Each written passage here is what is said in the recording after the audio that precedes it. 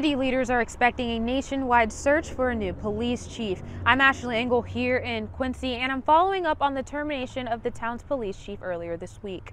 Quincy's town manager, Robert Nixon, says there is a process to find a new chief and the community will be involved. I obtained the letter outlining why Chief Timothy Ashley was terminated on October 31st. In that letter, Nixon lays out the reasons for termination, including failure to maintain a functional work environment, failure to manage financial resources to ensure operational effectiveness and productivity, and failure to ensure adherence to City of Quincy policies, government personnel actions, and the use of public budget in the QPD budget. We do have a process in mind because it needs to involve the community, because the community needs to have some consensus on who that leader should be.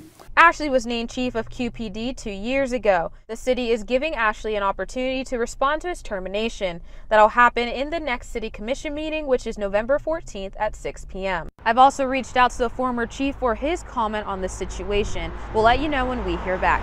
In Quincy, I'm Ashley Engel, ABC 27.